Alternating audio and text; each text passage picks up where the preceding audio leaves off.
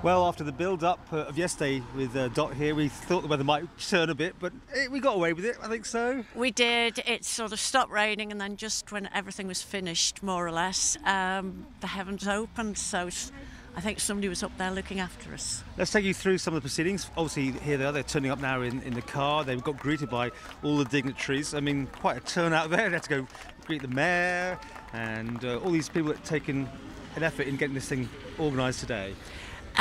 Yes, we've put a lot of work into it because it was our tribute, well, an Ireland tribute to Robin Gibb, and of course they're our famous favourite sons, and we wanted to do the island proud.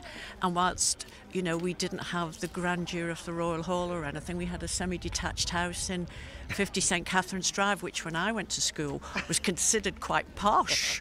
So, and I was talking to Dwina on the way in, and she said that Barbara Gibb considered St Catherine's Drive one of her favourite houses on the Isle of Man because it was very modern at the time, you know, and they'd lived above Mailey's, they'd lived at Spring Valley, and of course when they moved here it was quite modern.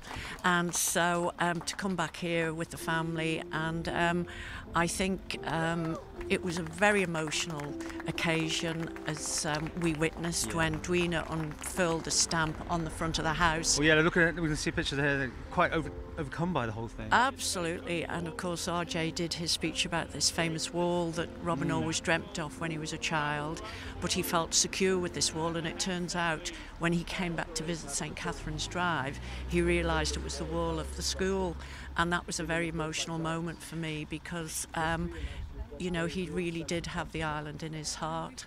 Well, I caught a word with them inside the house itself. It was very noisy, but I think we can make it out what they were saying. There was music playing and a lot of people wanting to talk to them, but here's what they had to say.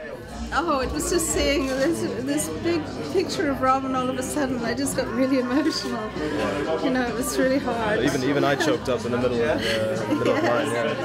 Yeah, because we have so many memories of coming back here, and as I said, you know, he always wanted to show us where he had his first bee sting, where he had his first ice cream, where he had his first walk, run, you know, everything. It was just, and he would go to all the different places and show us, you know. So his first bee sting was in Spring Valley.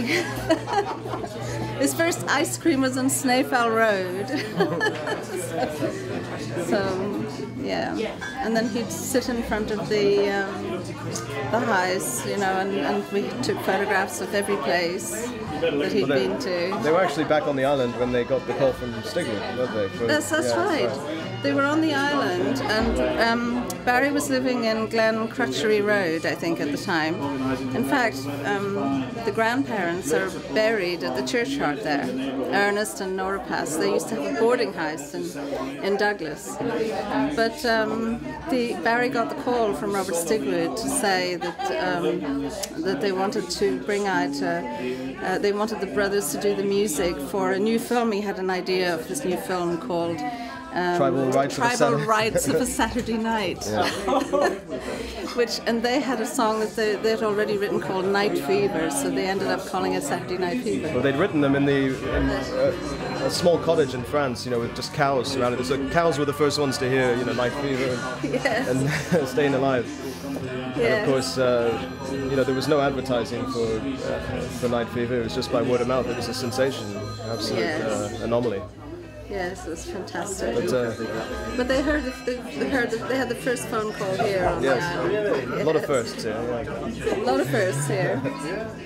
Well, a great success, and is that staying outside, the big tribute poster there for the States? We'll keep it out today because there may be people, you know, just wanting to see what went on. We also had the Ballacombe Choir, who let's play that in. Look at this. Absolutely fantastic. You know, we couldn't have choreographed better. It was just, you know, the last night of the proms, and it was brilliant. And you know, I just think it's wonderful that Robin Gibb, and I'm sure if he was here today he'd have been so proud of the choir singing his music, and it's just the whole thing was a wonderful, emotional, happy occasion, and I hope that our tribute to Robin Gibb has been heartfelt, because we certainly worked hard to make sure that we gave him a wonderful accolade that he deserves. Well, we'll leave you with Balcombe School Choir playing out and end of a great day. A great day for us all. Let love belong.